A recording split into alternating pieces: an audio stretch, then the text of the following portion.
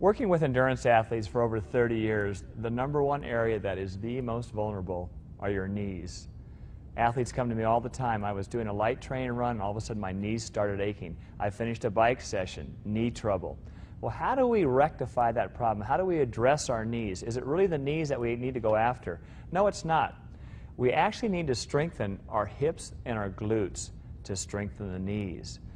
This first exercise requires a stretch cord, either an elongated cord that you can tie together or a loop cord that you can just step inside and adhere the Velcro straps to your ankle. And we're going to place that little loop around his ankles. This first exercise is called a lateral side step. And in doing this exercise, you're going to feel this in your hips and in your glutes, because we're not only providing balance and stability, but we're also increasing the strength in and around that hip. To begin the exercise, Ben is just going to take a lateral step to the left, and his trail leg is going to follow it. So you pick your leg up about 5 or 6 inches, and the trail leg follows.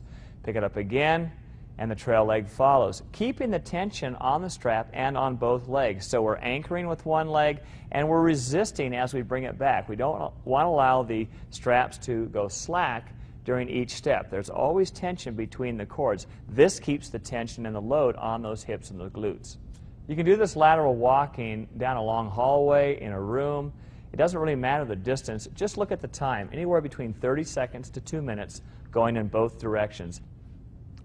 The second exercise is called wet pants walking, and it's fairly graphic and descriptive when you look at it. I'm going to have Mel give us a quick demo. The idea of doing this exercise is that it works the external rotators of your glutes, works your hip muscles. You feel a little bit in your vastus medialis, the muscle on the inside of your leg, and it's a great strengthener for cycling and running. Mel begins this with the stretch cord placed around her ankles, and again, you can use a stretch cord or a circular cord with Velcro straps that will adhere to the ankle. She's going to come up on her toes as if she's kind of wet her pants, and now she's going to walk forward on her toes, keeping the tension the entire time and just sort of swinging her legs forward, keeping her knees bent, and then walking backwards on her toes as well, and repeating that pattern over again.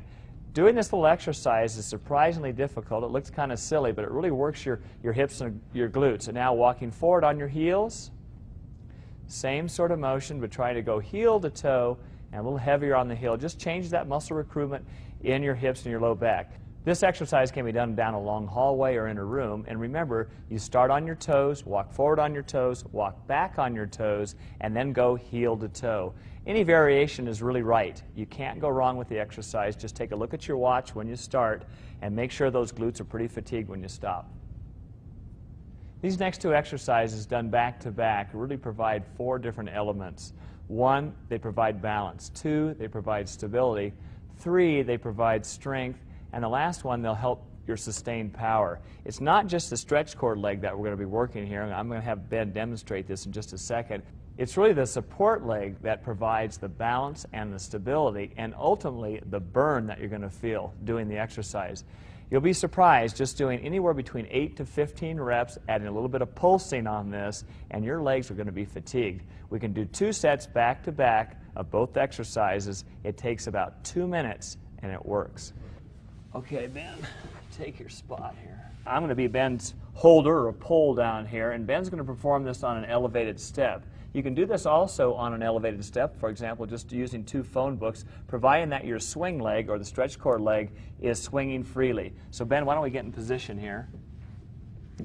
The first exercise is hip extension, and when we start with hip extension, we can see that Ben's stretch cord leg is floating free, and he's just going to go back in hip extension. Let's go ahead and do it. Go back and forward, and we just swing it up just to the point above the toe and back again, always keeping tension on the stretch cord, so we never want it to go slack, and forward and back again. Now, Ben has done this exercise many times in my classes, and he knows how difficult it is, and the position that he's holding right now is really working at his support leg. His right leg is under a lot of tension, and you can see the muscles in his foot, his calf, his lower leg, all the way up to his glute. They're all firing.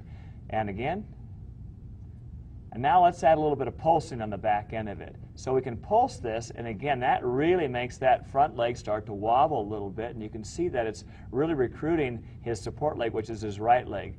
The second exercise is a hip abduction exercise. Ben, turn 90 degrees and go ahead and step over the band. We're going to allow that stretch cord leg to float freely. So go ahead and Ben, let's go out and then back together, and then out, and back together, and out, and together.